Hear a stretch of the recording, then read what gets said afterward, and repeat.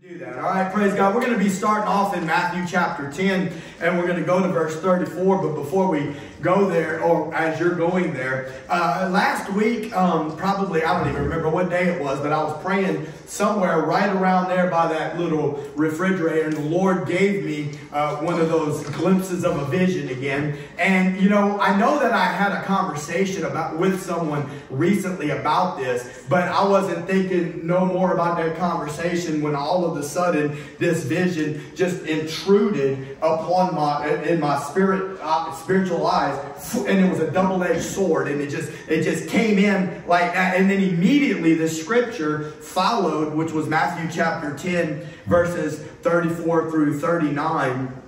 And we're going to go ahead and read this scripture. It says, "Think not that I am come to send peace on earth.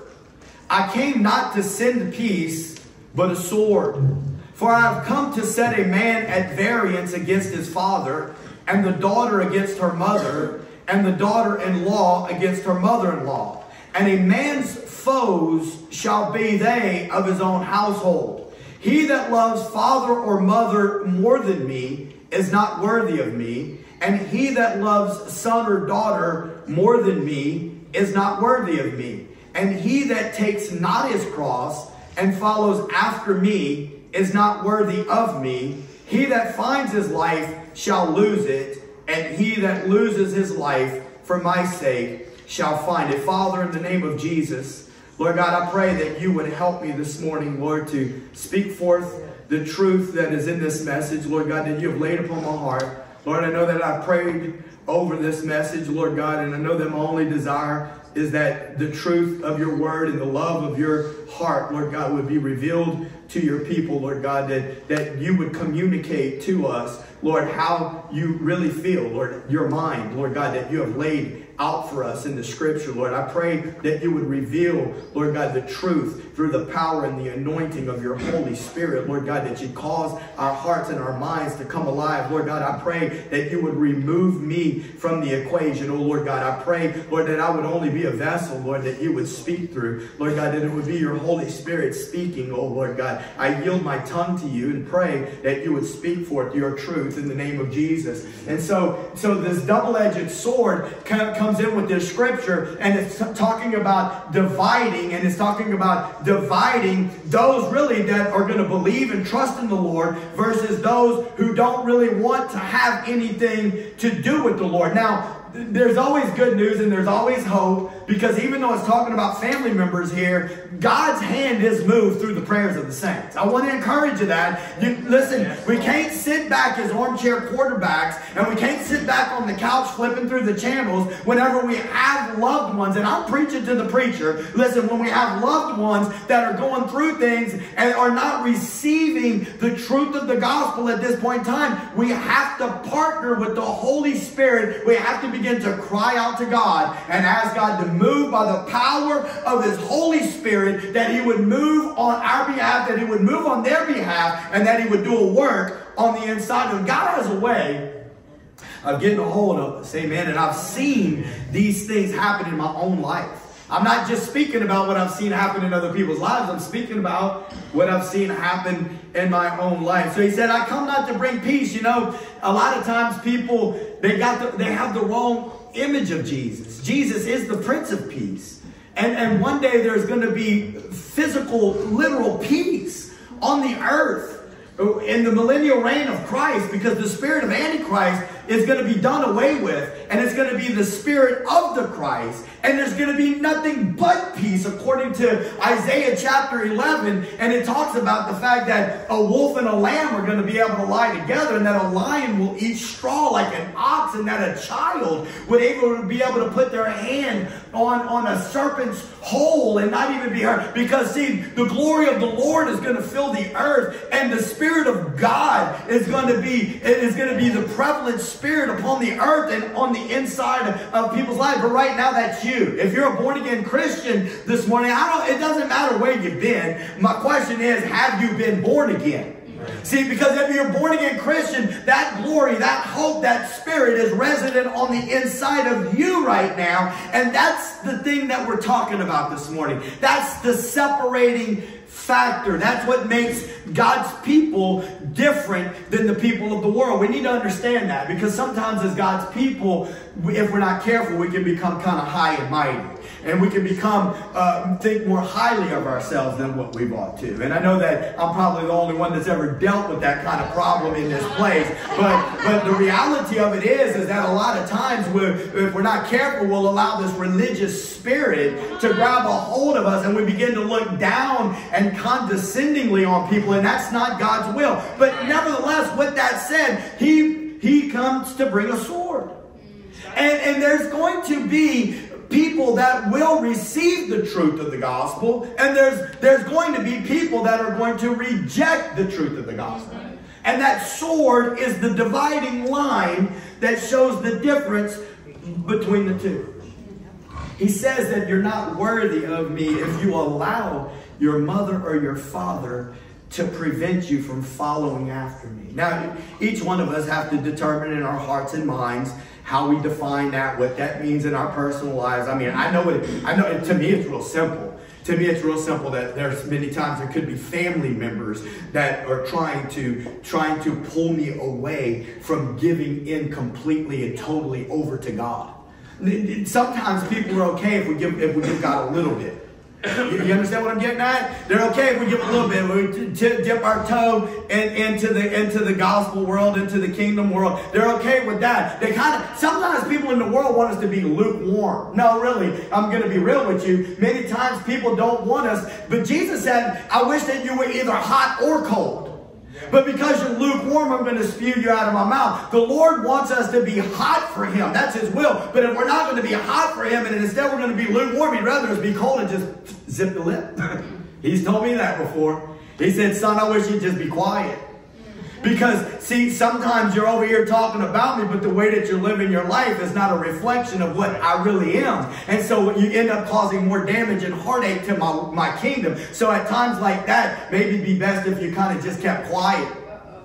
And many times that's how. But look, the Lord wants us to be hot for Him. And He wants us, He says it. He says, this is the words of Jesus. He that takes not his cross.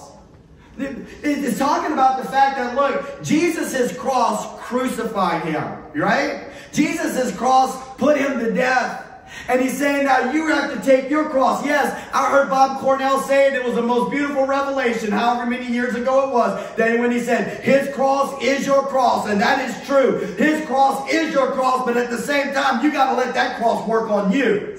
You got to let the work of the cross have its way in you. Your mindsets, your attitudes, your own personal preferences. If it's contrary to the will of God and the Word of God, you have to let the cross have its way in you. If you demand to save your own life, the Lord said you'll lose your life. I mean, do we need to get kind of like specific? I don't have anything in my notes, but you think, I'm not even going to say it. Let's let the Holy Spirit do it.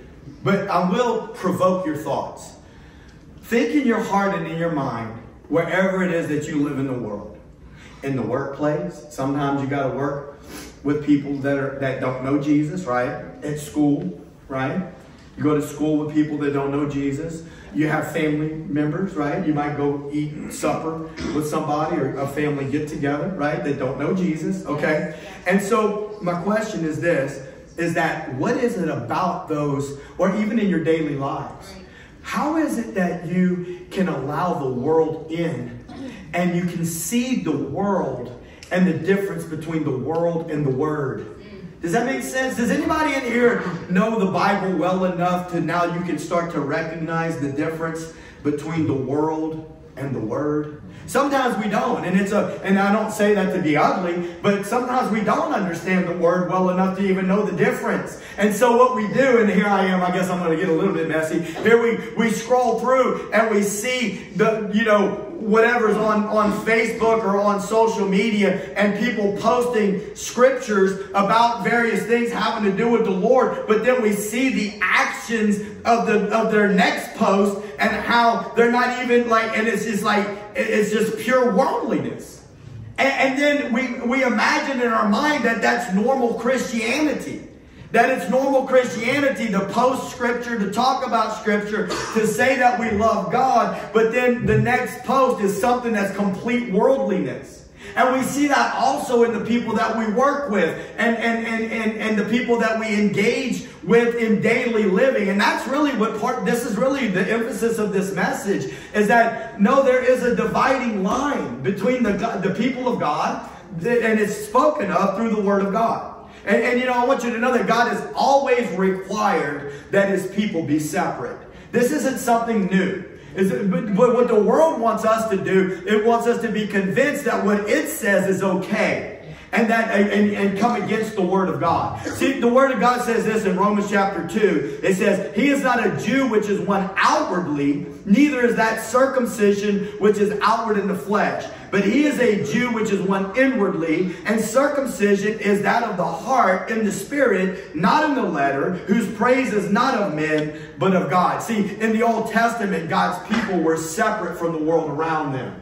God commanded Abraham before the law even was. You see, God promised the new covenant to Abraham before the law even was. And God said, the men in your camp are going to have to be circumcised. You're going to circumcise them on the 8th day. It showed a separation. It showed a difference between the world around them. And there's theological truth in that. I mean, I'm not trying to get overly weird about it, but the cutting away of flesh, the shedding of blood is interconnected to all of that. That's a type of the cross. That's a type of the work of the cross. But what we're told in the New Testament is that a true Jew or a believer or a person that belongs to God, that a true circumcision is something that takes place in the heart and on the inner man.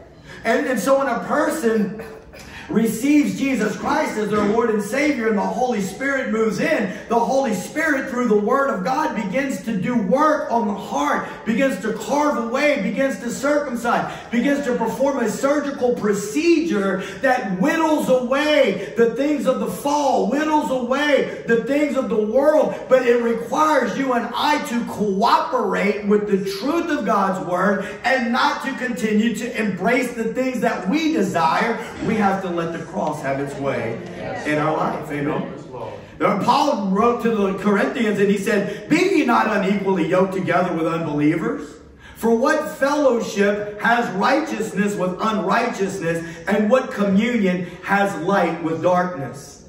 Now listen, if we read the whole chapter, or if we really got into the story, and we might continue this on Wednesday night, but what I want to say is this. He says, he goes on to say that if you have and he just uses fornication as the example, okay? I'm not picking on fornication, but it's been prevalent. I know I've been saying it a lot lately, but I'm not doing that on purpose. It's just the text that the Lord keeps bringing me back to, all right? And so he's saying, if you have a fornicator in your midst, so this is a person that is actually living a life of fornication and is not really ashamed of it. There's a difference, I believe, at least in it's neither one of them's good. But many times we have sin that's hidden in our lives, right? And you know, to me, it's kind of like a good symptom when somebody's ashamed of their sin. I mean, it's not good to keep hiding it. Like, we want to expose it. We want to let the Holy Spirit have it. But it's kind of a good sign when we're a little bit ashamed of it, right? Like, we're just not living it all out in the open and flamboyant, right? We need to let it be released, and we need to let it be released in the presence of the Lord. But what I'm trying to say is that sometimes people just live in the midst of sin, and they don't even mind telling you about it. And but this is the thing. He says, but if he calls himself a brother, he says, if he calls himself a brother and he's living that way, then you know what you need to do? Don't eat with him. No, not eat, he says. Don't do it. Don't fellowship with a person that's living knee-deep in sin and is all loud about it and doesn't have a contrite heart about it and isn't soft towards the Lord about it. And listen, he says don't do it. Now, he doesn't tell us to completely disconnect with people that are in the world that are doing that. Extortioners, those that are covetous, those that are greedy, those that are living in fornication. He said, because if I told you to do that, I'd have to actually take you out of the world. And that's not God's will for the life of the believer, because, see, we're supposed to be salt in the earth. We're supposed to be the light of the world, because the light of God has been transferred into us, and the Spirit of God lives in us. Amen. So he doesn't want to take us out of the world. That wasn't his prayer. His prayer was that we would be left in the world, and that through us and the light that shines, that God's glory would be revealed. And that also, he said that his prayer was that the Father would keep us, the disciples, you. He said that. He said, I'm not just praying for the disciples that followed him, but for those that would believe on me because of their testimony. That you and I, amen, that we would be kept from the evil one. That he would keep us from evil.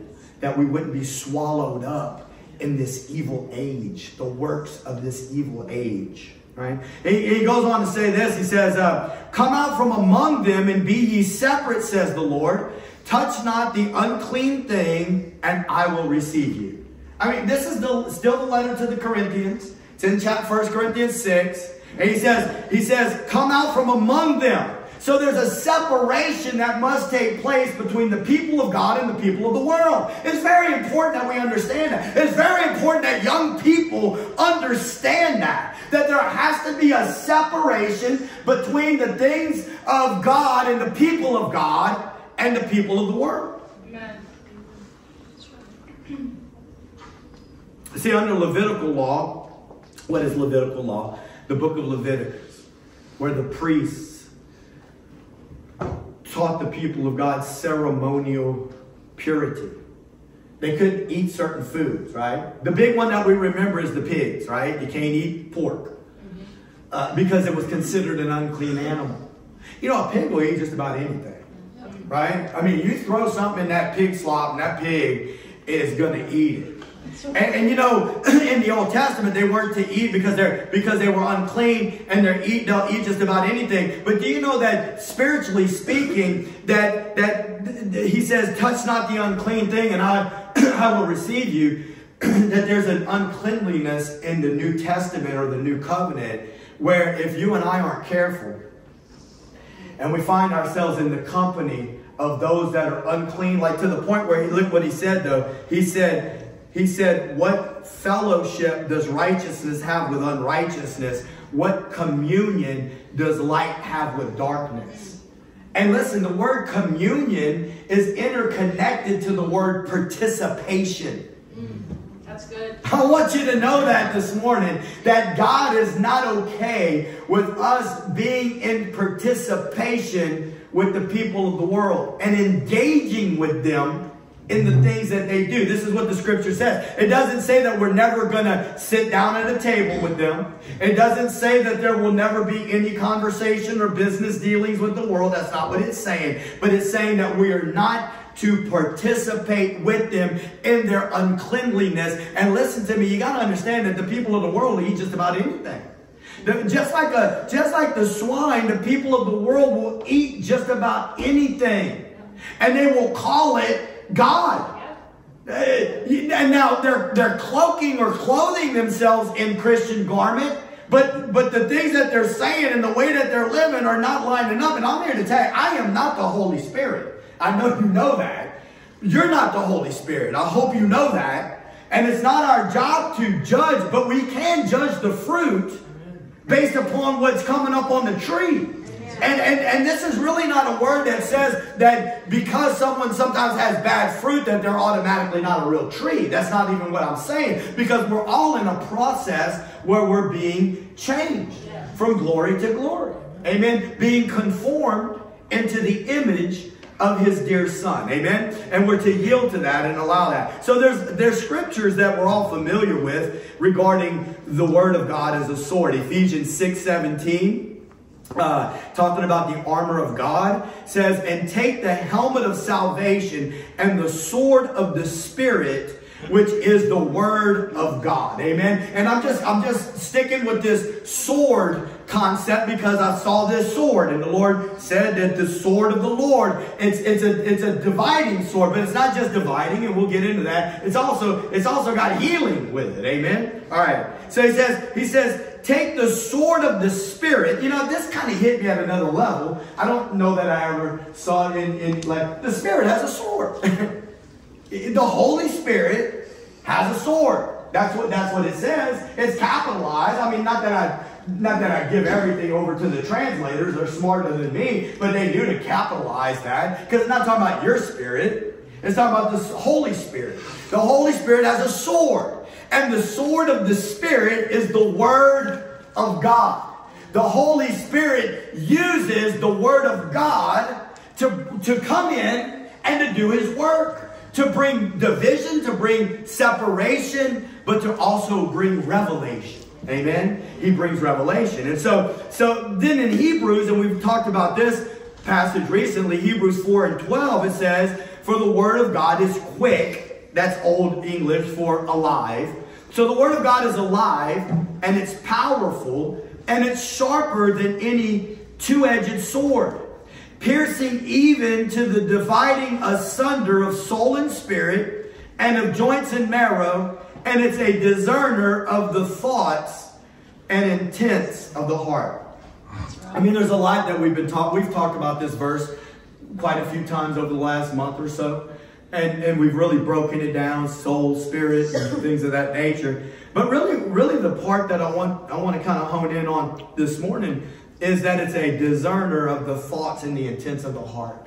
Because what I'm trying to say is this, is that if you will allow yourself to get along with the Word of God, and you will allow the Spirit to wield His sword, right? And you will allow you and the Word will get alone, and you'll allow the Holy Spirit to have His moment with you. What He'll do is He'll begin through the Word of God to reveal to you your own intents and motives of your heart. Yes, see, sometimes we believe that the intents and motives of our heart are more spiritual than what they really are. Sometimes we believe ourselves, and I'm speaking from experience, we believe ourselves to be more spiritual. We believe our actions to be more spiritual. We believe our reactions to be more spiritual than what they really are.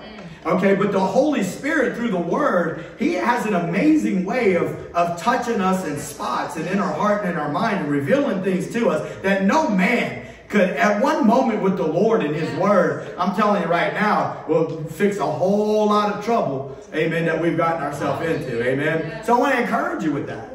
I want to encourage you to be people of the Word. I want to encourage you to be people of prayer. Amen. Yeah. But you know, people have differing opinions about what the adjective two-edged means. And I don't know that we can be completely certain in this. Some of this is going to be men's opinions, maybe men's speculation, because I've never found a specific scripture that definitely delineates and defines it, right? But it's an adjective that says that the sword, the Word of God, is like a two-edged sword, right? And I do know this. I do know that the Word of God is the sword, and I do know that the Word of God is truth. And I do know this about the Word of God, that on one side of it, it will bring conviction. And that's a good thing. See, sometimes we're confused in the church, the difference between conviction and condemnation. Right. Sometimes whenever the Word of God is going forward, see, and what a dangerous thing is that we can have the Word of God and we'll be at home and we can be reading it, and then if we don't realize it, but we don't like something, it's easy just to close the book, right? And sometimes, though, whenever a person's preaching and the Holy Spirit is moving, that it hits a spot in our heart, okay, and then we don't realize, but it makes us feel uncomfortable, or however, that's actually a good thing. That means the Holy Spirit's speaking to us. And people, not saying y'all, because I mean, y'all keep coming back, so I don't believe that's your heart. But there's a lot of times, that's why many times in some churches, preachers are apprehensive to let the Word of God speak. Because when the Word of God is really released for the way that it's written, it will bring conviction to the heart of people, because but this is why the Holy Spirit loves us. The Holy Spirit loves us so much that He doesn't want us to think that we're okay when in reality we're not okay. He doesn't want us to wait and get to the end of the race and realize that we weren't even really running the right race. He wants to auto-correct us as we're going along the journey. And the Word of God is the very thing that can do that. So one edge of that sword brings conviction, but you know what? It also makes free. Because see, the sword of the Spirit is the Word of God, and the Word of God is the truth of God. And the truth of God not only convicts, but it also will make free. But you gotta respond to it appropriately. The Word of God has to be responded to appropriately. For those that respond to conviction by faith, it heals and sets free. For those who rebel against God's truth, though, it results in judgment and condemnation. Right? I mean, have you ever seen that in your own life? We don't have to ask if you've seen it in other people's lives. My question is, have you seen it in your own life? I've been around on this planet long enough to see that there's been times I have rejected the Word of God in certain areas, and the end result of that was not good for me. It was not good for me. And I don't know about you, but I'm getting to the place where I'm starting to believe. Now listen, the world's going to keep convincing you that this is just a book written by men. But I'm here to tell you right now, I don't believe that for even 1 second. I believe that, I know, oh yeah, but you're the preacher. Yeah, I'm a preacher, but I'm telling you right now, I believe with all of my heart that the Word of God is the Word of God, that it is alive, and that if I will respond to it, that there's a blessing and there's healing waiting for me. And if I disregard it and reject it, that there's going to be darkness, and that there's going to be heartache, and there's going to be turmoil. I don't know about you, but I'm getting tired of heartache and turmoil. I will say this real quick. It doesn't have anything to do with my message. But Jesus said this. He said, in this world you will have tribulation, but be of good cheer, for I've overcome the world. Amen. You know, the girl that cuts my hair, she's doing real good. I know y'all don't know her, but Danielle knows her. And she said, I just keep hearing, suffering is only momentary. Suffering is only temporary. And when she was saying that, it really resonated with my spirit. She says, I can't get away from it. It's like the Spirit's knocking on my door and he's saying, it's only temporary. So whatever you have to face in your life, it can be temporary for this moment of time where you are and you're going through something in your life, right? And you're feeling the weight of it on you. I got to tell you, like the song says, though the sorrow may last for the night, as joy comes with the morning. But even at the end, whatever that looks like, whatever you have to face that this life brings your way, please let me remind you that it's only temporary. Jesus suffered. He despised the shame. But because of the joy that was set before him, he endured the cross. And I got to tell you something, Christian. I believe you're a Christian if you're in this place this morning. Either that or your parent drug you by the hair. Probably not. Really. It looks like you all came on your own volition and your own free will. Praise God. But I want to tell you that just as Jesus endured, there's many times believers have to endure. Sometimes people, and this is completely off of the beaten path, but I feel led to go here for a second. Sometimes we quote only the first 2/3 of the scripture. Yeah. They overcame him. Who? Who did they overcome? Who? The enemy? Yeah. They overcame him by the blood of the Lamb, the word of their testimony, and what's the third? The last third? Y'all know? We don't quote that one too much, huh? We don't like that part. What's that? They did not love their life unto death. They did not love their own lives even unto death. Now, you can take that spiritually for today and go back to the first passage of scripture we read and say, pick up your cross, follow after him, he that desires to save his life. But really, that's the book of Revelation. And that's talking about somewhere, somehow, somebody. I don't know who, and I'm not trying to teach end-time events. I'm just trying to make a point. Somewhere, somehow, somebody is going to have to not love their own life even unto death. Listen, I got to say something right now, that in this world and other places on this earth, people are having to live that passage of scripture. And I can't get it out of my heart that I got to tell people that if we're gonna overcome, it's gonna be because we overcome him by the blood of the Lamb, the word of our testimony, and that we will not love our own lives even unto death. And I want to encourage you right here, right now, to learn how today to not love your own life even unto death. I want to encourage you right now, today, that not to love your friendships more than Jesus, not to love your desires more than Jesus, but to allow the Holy Spirit, the Spirit's sword of the Word of God to pierce, to penetrate, to illuminate, and to bring revelation to your heart, to show you the areas of your life, show the preacher, show Pastor Matt the areas of his life that are contrary to the will of God, that I would allow the cross to be applied to that. Amen? Amen. Amen. So it convicts, but it also makes free. Listen, the sword of our Lord is going to judge the rebellious. It's important that we understand that. There's judgment today. Listen, the Apostle Paul even said this. He was talking about heathen, but he said this in Romans chapter 1, verse 16. He said, I am not ashamed of the gospel of Jesus Christ, for it is the power of God unto salvation, to them which believe, to the Jew first, but also to the Gentile. Then he goes on to talk about this. He says, for men suppress the truth. He says that the wrath of God is being poured out upon the earth because men suppress the truth. Listen, you do not want to, because that's a different kind of wrath. It's different than thumos wrath. There's two different words, at least two different words in the Greek for wrath. One is orge, the other is thumos. Thumos is a breathing slaughter of judgment.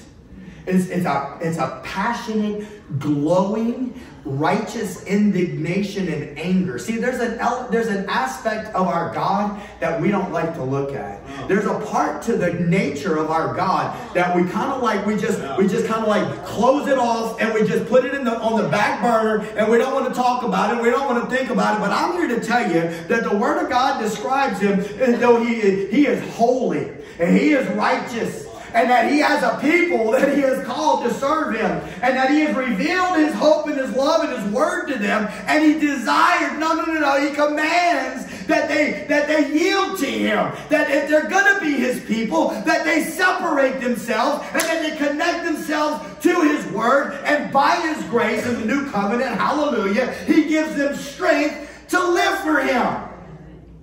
Help us, Lord. But there's a certain type of other wrath, and it's a slow, insidious progress. It's a spiraling down of the morality of humanity.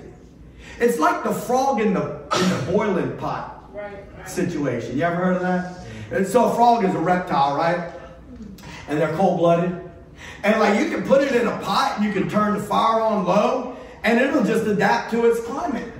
And that thing will be cooked and never even know that it was in a cooking pot. And that's kind of like what's been happening through the ages of the world that we're living in.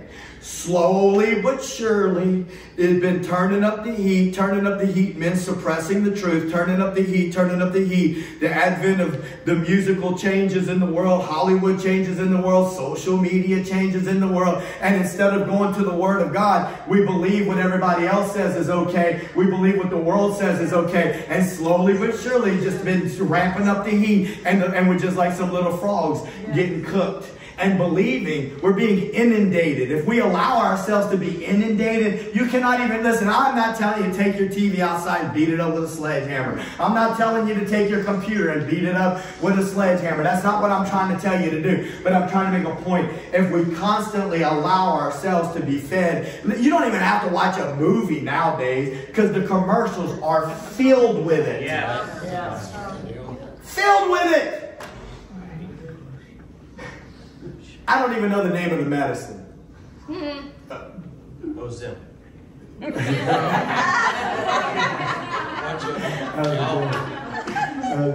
that one. Ubrelvy? Yeah. Is that how you say it? The one for the HIV. Yes. Mask. Yes. Mask. So the commercials, and I'm not picking on homosexuality. I'm just trying to make a point. And I said it a while back. I don't even know where I'm going. But look, I said it a couple of weeks ago. But Lucy and Ricky in the Lucille Ball show slept in 2 different beds, and now we got commercials that people that are living a homosexual lifestyle can take a pill in advance so that they don't get HIV. And it's like, and the world is celebrating that. The world is celebrating that because they're like, people have a right to love. But that's not love. That is not love. And the people, anybody that watches this, not that there's that many people that watch it, but had it got outside of the realm of Christianity, I can promise you there'd be some haters that would be saying, you're a hater, preacher.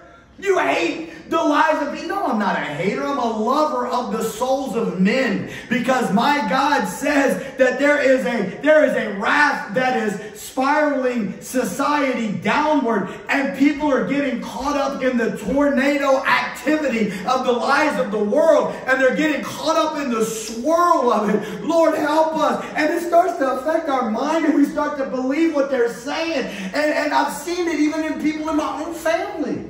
At times, Lord, help us. He's going to judge. It says in Revelation 19:15, out of his mouth goes a sharp sword, that with it he would smite the nations. He shall rule them with a rod of iron. He treads the winepress of the fierceness and wrath of Almighty God. It's a winepress. Do you know what a wine press is? I mean, it's where they put the grapes in there and they got to stomp on it to crush it. We're talking about humanity. That's right. We're talking about the judgment of humanity. People forget the judgment side of God. Lord, help us. This should provoke our hearts to want to see people saved. And even if we don't feel a call to be active evangelists at this point in our walk. And I get that. That's another step, right? But I've seen people that I would have never thought that are already talking about Jesus at work, talking about Jesus to people that they know on the side. That's evangelism, my friend. Amen. That is so powerful, and I'm so grateful to see that kind of thing happen. But even if we haven't done that yet, Lord, stir our hearts to where we will at least begin to pray that your Spirit would be released upon this earth in a way like never before. Lord, as we see the darkness upon the earth, please allow your Spirit to move in a way like never before. Please cause our lights to shine brighter in the midst of darkness. Because you never know who's going to respond to the seed of the gospel. You never know who, when you plant that seed, that it's going to take root and that it's going to bring forth life. You don't know. It's not your job to figure it out. It's not my job to figure it out. It's just our job to pray and to speak the truth. Praise God.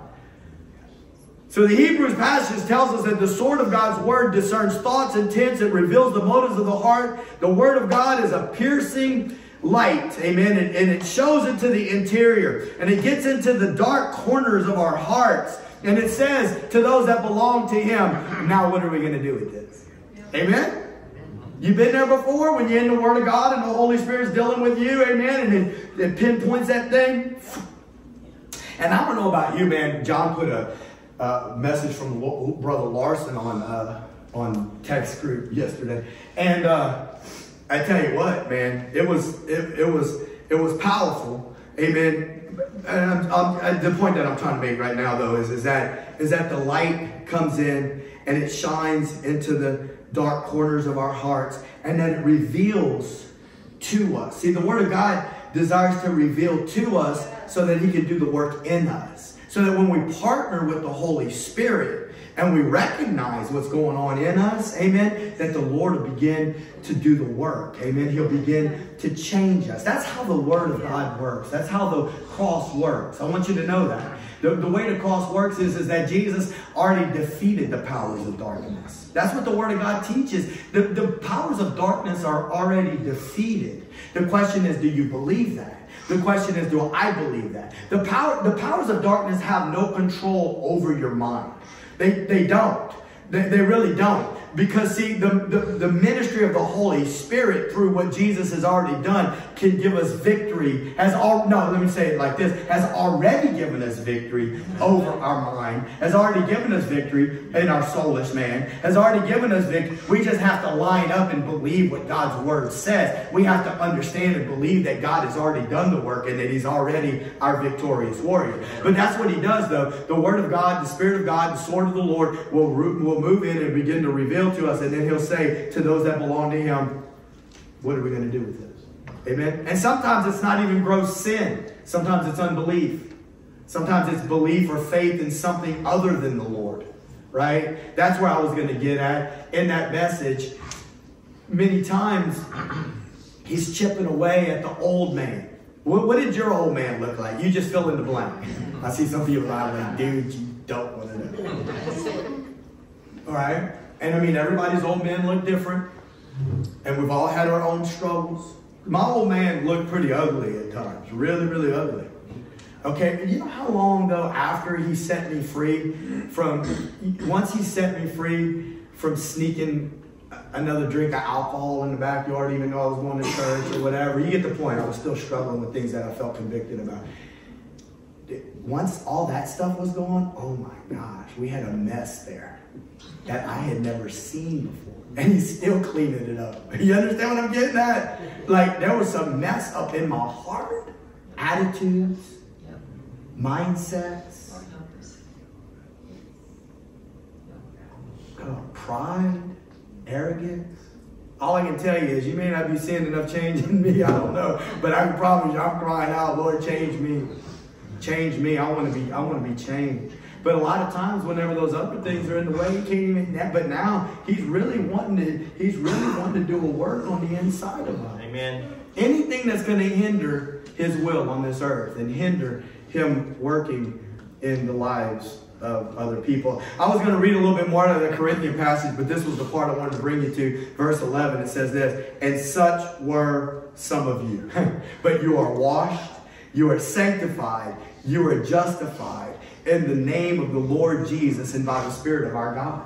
You've been washed. The word washed is apoluo. Apo means to pull away. Luo means to wash. It means most literal translation would be away wash. But it means to wash away. He washed away our sins as far as the east is from the west. And that's part of justification. Believing that. Believing. See, how many people, you don't have to raise your hand, but just how many people sometimes you walk around under a cloud of guilt and condemnation? The enemy tries to follow you, right? And he tries to suppress you and oppress you with a cloud of heaviness and guilt. I'm here to tell you right now that that is not God's will for your life. And I'm here to tell you that Jesus, when he died on the cross, has already done the work to free you from that. Thank you. But you got to know it first off, and then you got to believe it. And as you believe it, he's going to reveal it to you. Right. And you're going to begin to feel that cloud lift off of you. See, the washing away of the sin from the blood of Jesus allows the Holy Spirit to say this over your life: you're justified. The word justified means that you, in the mind of God, have been declared righteous. Let me say that again. The word justified means that you, in the mind of God, have been declared righteous. And then listen to me, the front end of this thing is important. It's not based upon the fact that you're doing everything right. We're talking about the righteousness of Jesus that you've been clothed with. The Bible teaches that if you've been born again, according to Galatians 3:27, that you have clothed yourself with Jesus. That you've been clothed in the righteousness of Jesus.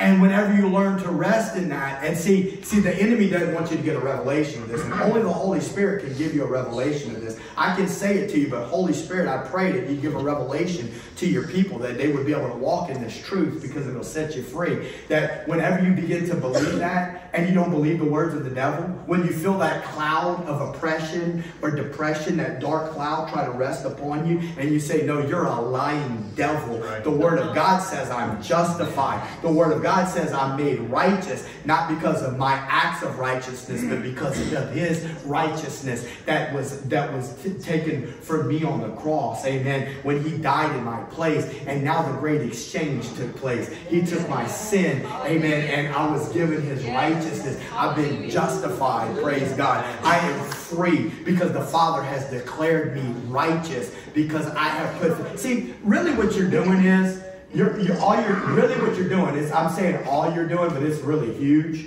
Really what you're doing is you're agreeing with God. That's it. And listen, when I'm saying agreeing with God, it's really a big deal. It's a simple thought, but it's really, really, really, really big. Well, what do you mean? Well, here we go. Hallelujah. The world is dead and full of sin, but yet God, after the flood, calls a man named Abraham and says, hey, come out of your father's house. I'm going to make you a great nation. I'm going to bless those who bless you, curse those who curse you, and through your seed in thee, all nations of the earth shall be blessed. And he said, I'm going to give you a land for your people. You're not even going to see it, Abraham, but I'm going to give you a land. And he gives him this little tiny sliver over there in the Middle East, and from that one spot, the seed of Abraham is Jesus that was planted on this earth. Hallelujah. And Jesus died on the cross, and here we are. That Jesus died, he ascended, and the Holy Spirit came down. Jesus said, it is expedient that I go away, for if I do not go, he will not come. But if I go, he comes. Hallelujah. And he is the helper. He is the comforter. He is the teacher. And whenever you agree with God, now that's a big deal, my friend. Yeah. Before the foundation of the earth, God had a plan for you. Amen. It was a lamb that was slain before the foundation of the earth. And he saw you in him. And all you're doing now is agreeing with him in what he says about you. That's it. If you are born again this morning, you are not guilty. Hallelujah. The enemy is lying to you. And you are allowed, don't let the enemy lie to you. You lying devil. We take authority over your lives in the name of Jesus. Hallelujah. We receive the truth, Yes. the engrafted truth of God's word. Yes. It's washing our minds. Yes, Jesus. It's healing our hearts. The truth of God's word will heal us. Amen. Hallelujah. You're washed, you're sanctified, you're justified by the Spirit of our God. And he works through what Jesus did. The finished work of Christ allows you to be clothed in his righteousness. And because you're clothed in his righteousness, the Holy Spirit now has access to flow into you, to heal you. Amen. Praise God. Hallelujah. Thank you, Jesus. So that's one edge of the sword, conviction. And then there's the restoration or the setting free side, right? The Holy Spirit has that sword. It is the word of the Lord. Amen. And the power of the Spirit's sword works directly through its truth. Both ways. Conviction and setting free. It's when people embrace the truth of God's word that they get set free. That's simple. No, it's that simple. That's it. It doesn't get any easier than that. That's the simplicity of the gospel that people talk about. You believe what he says, and then it goes to work. Amen? But when people allow the truth of God's word to have its way with them, then freedom comes. You know why? You know why freedom comes? Because Jesus said so. That's right. Look at John chapter 8, verses 31 through 32. John 8, 31 through 32. I want you to see this. So Jesus is talking to these Jewish people. These, probably some leaders involved in here. But, Jews were an interesting bunch. As time went forward, man, you think Christians are bad. You ever met Christians? Have you ever been to churches before where Christians are so, full of themselves and such a religious spirit that they look down on you? Yeah, I mean, dude, I've been to churches like that before. And Lord, if I've ever done that to somebody, please forgive me, because I'm telling you, that is the most uncomfortable feeling when you're around a person and they just, you can tell they think they're so much better than you. But that's how the Jewish mind was. by the time Jesus shows up, right? He says, then said Jesus to those Jews which believed on him. So these guys were saying that now you're here, we believe you're the one. All right, if you continue in my word, then are you my disciples indeed, and you shall know the truth, and the truth shall make you free. Praise God. Now there's a whole lot to that truth, and basically everything that I just said when I got excited a little while ago is that truth. The truth of what he came to do. Amen? But then look what it says right here in John. See, because you see, you got the conviction part, then you got the setting free part, but in order for the setting free part to take place, you got to believe it, and then you got to respond to it, you got to repent. But look what they said in verse 33. They answered him, we be Abraham's seed. Now, do you understand what's going on here? The Jewish mind is so full of pride. You know, they're like, we are the descendants of Abraham. Like, they would look at you and I as, they still do today. Not Rabbi Ron, praise God, but I've tried to talk to a Jewish man one time. I just remember it went into my mind. Me and Danielle were in the French Quarter, walked into a store, and he was reading something, and I could tell it was a religious book. I'm like, what are you reading? The Hebrew Torah? And I'm like, and he was an old guy. And I'm like, oh, wow, that's great. And I started trying to talk to him about stuff having to do with the Old Testament. And he just looked at me like, I know what he was thinking. There's a word in the Hebrew. It's called goyim, you little piece of cattle.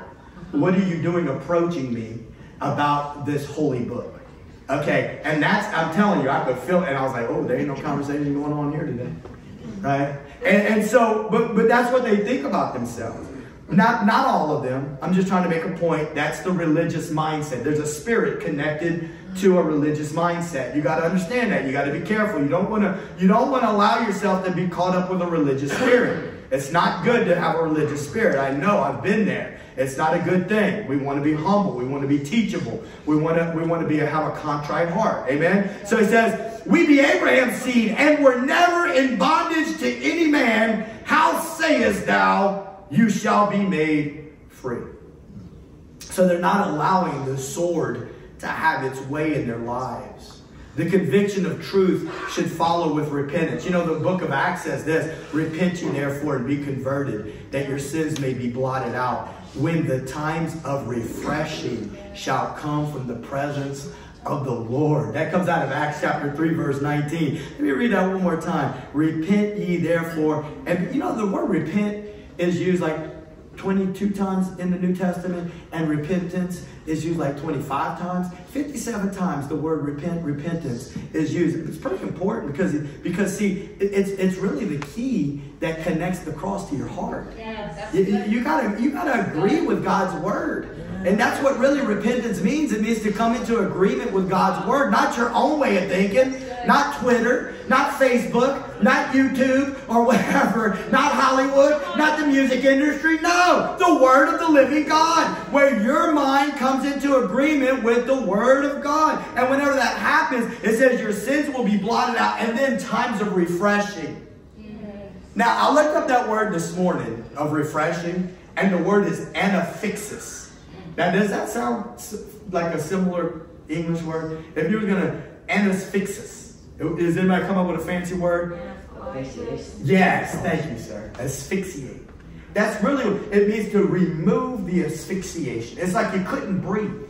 Yeah, that's what the word to be asphyxiated means. It's like you can't breathe. It's like your breath is being taken away from you. But the refreshing that comes when you yield to the truth of God's word, it moves that asphyxiation away. It removes, and there comes refreshing. I can breathe. I can breathe. I can breathe again. Hallelujah. I've been reconnected to the life of God. Praise God. And listen, you got to learn how to live your life that way. And now you're just entering in the first time you respond, but you got to learn how to live your life that way, because the enemy's going to keep trying to pile it on you, keep trying to steal your breath, keep trying to steal the Spirit of God out of you. So these religious Jews, though, they weren't allowing the word of God to have its way. And so therefore they can't be healed. Let's go back and look at that verse one more time. John 8:33. It says, they answered him, we be Abraham's seed and were never in bondage. But this is good right here. I'm telling you right now, this is good.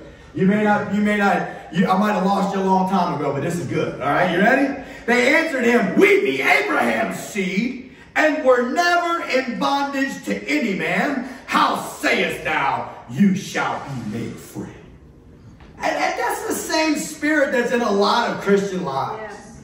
Huh, I'm free. I love, I forgive, I've forgiven. Listen, I'm not preaching to you, I'm preaching to myself. I'm okay.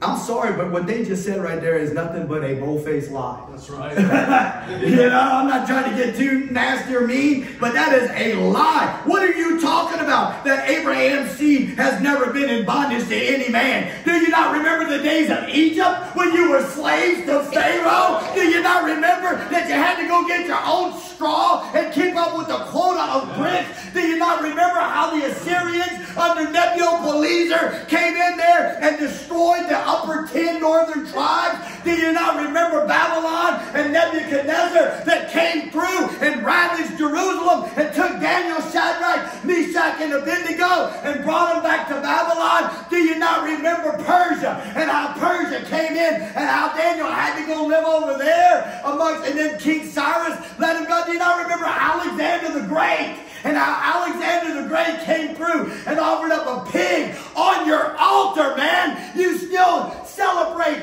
Hanukkah, I believe it is, or the Festival of Lights every year to remember how the Maccabees gave you victory. But they put a pig on your altar. Do you not remember where you are right now? Come on. Come on. You're under Roman rule. Yes. You're a slave right now. Caesar's all over your coinage. Yeah. Jesus said, pay to Caesar what belongs to him. You are a slave to the Roman Empire. What are you talking about? You've never been here. My Lord. Lord, help us. Yes, Lord. Yes, Lord. Help us. Help us. Listen, I'm closing with this concept here. I don't know how long it's going to take me, but I was thinking about the parables of the kingdom. I love to teach the parables. Each parable has so much revelation. In my mind, scholars would say that I'm doing it wrong, but in my mind, almost every single detail, it just opens up so much truth to me. But this morning I was thinking, there's no way you could teach 1, 2, 3, 4, 5, 6, 7, 8, 9, 10 parables in the next 10 minutes, right? 1 minute per parable. But when I started looking at it as a whole, man, it was just so profound. It was so powerful to see the kingdom of God, because that's what these parables I'm talking about are. The kingdom of heaven is like, or the kingdom of God is like, right? And when you take them all together and just take like a little sentence or so, and you start stringing them together, it's like, wow. Lord, help us, your people, to communicate your truth to this lost and dying world, Lord God. But in the first parable of the sower, what did he say? He said that some of the seed fell amongst the wayside, right? Some of the seed fell amongst stony ground. Some of the seed fell amongst the thorns. And when it's all said and done, not to interpret each one of those things, but to just say this. As I've studied these parables, I've realized how hostile this world is to the seed of God's word. Right? This world is so hostile. It says the fowl of the air came. It tells us what that was. That was Satan and his angels coming to steal the seed of the word, which is the gospel of Jesus Christ. The enemy wants to steal the word of God out of your heart. Yes. And then it goes on into the cares of the world, the deceitfulness of riches, different obstacles that would try to prevent the root from getting down where it can draw up the, you get what I'm saying? What I want you to get out of that is this, is that the world that we live in is hostile to the seed of God's word. And then right after that, we get the parable of the tares and the wheat. And we're told that a good man sows seed in his field, which was the word of God, and that an enemy came in whenever the men slept. So the men that were supposed to take care of the field fell asleep. And many times, I can't help but think, now, granted, he was probably talking directly about Israel falling asleep on the watch and that another nation would come later. But do you think the church ain't never fell asleep? I think we got a pretty good type with Peter in the garden. Right? And so when the men fell asleep and the enemy came and he sowed different kinds of seeds amongst the wheat, and that the seeds that he sowed were tares. And people argue over this, but there was a certain type of a weed called a darnel plant that looked almost exactly like wheat. And it wasn't until the very end near harvest that you could even distinguish between the two. And that weed plant was actually poisonous, people would say. And so Jesus said, don't you try to pull them up. He said, what's going to happen is this. You just leave it to me. Because in the end of the age, I'm going to separate it out. Yes. I'm going to take bundles of those tares and they're going to be burnt up. But the wheat, that which was genuine, that which really belonged to me, that wheat is going to be brought into the storehouse. He was talking about it will enter into the kingdom of God. But then you got the mustard tree. I mean, the seed of a mustard tree, that's why he used the seed of a mustard because it was the smallest of seeds. But he said that the seed of a mustard tree, I was reading in some commentaries, one old boy said that he saw a mustard tree as tall as 12 foot. Now that's a big, because most of them were like plants. But some of these mustard trees would grow to as tall as 12 feet and it'd have, 1 inch, 2 inch branches where the fowl of the air could live within it. But the point is this, is that the seed looks so insignificant. But then, whenever it begins to produce what it's producing. And then the leaven. There was the parable of the leaven. You know what leaven is? Any of y'all in here bake? Yeah, y'all bake. So leaven is yeast. Okay? So leaven is yeast. And you know what happens is this. So yeast is an organism. It's alive. And you put a pinch of yeast into a batch of dough, and what does it do? It takes over. Yeah, it rises. Listen, it takes over and it changes the nature of the dough. See, the kingdom of God is like a little leaven in a batch of dough. Whenever you put the pinch in there, it starts to spread. And it looks like it was so insignificant, like that little mustard seed, but then the next thing you know, it grows. And the next thing you know, it begins to spread. And it did exactly what Jesus said it was going to do. The kingdom of God today has spread throughout the earth. And there's so many people that are like us that have the life of God on the inside of us. It did exactly what Jesus said it was going to do. And then the kingdom of God is like a treasure in a field. That a man found the treasure. And sometimes these parables break down a little bit, but look, it's kind of like he's like, not that a Kleenex box would be a treasure, but he's in this field and he just happens upon, instead of a Kleenex box, let's use this. He finds a treasure and he's like, make sure nobody's looking. Let me go ahead and hide that and let me go sell my stuff and let me buy that field because I gotta have that treasure. Yes, yes. Because that treasure is the most important thing ever. He that's going to follow after me, he must deny himself and pick up his cross. Yes. If his mother or his father take it away, then you're not worthy of me. Brother, sister, mother-in-law against daughter-in-law. The scripture says. All right, so that's the pearl of great price. There was a merchant that was sailing the seas looking for that pearl, and when he found that one goodly pearl, he sold everything for that one pearl. What is it in life? And listen to me, I'm speaking to myself. What is it in life? What dreams, what aspirations, what desires prevent us from selling out to God? Yes. Listen, sometimes some of you might say, yeah, but I have a desire to be a doctor. Okay, well, praise God. If your desire lines up with God's will, hallelujah, it'll be a beautiful thing. But if your desire supersedes God's will for your life, it's not good at all. All right? So I'm trying to say, what am I trying to say? I'm trying to say that that the world is hostile to the seed of God's word. I'm trying to say that in the midst of the sowing of the seed. There will also be those that look like wheat, but they're not really wheat. I'm also trying to say that even though the gospel and the kingdom seems insignificant to people, it's growing and it's spreading, amen, and it's affecting the earth. So much so that I'm telling you, the spirit of Antichrist is angry right now. The spirit of Antichrist is angry right now. We're on the cusp.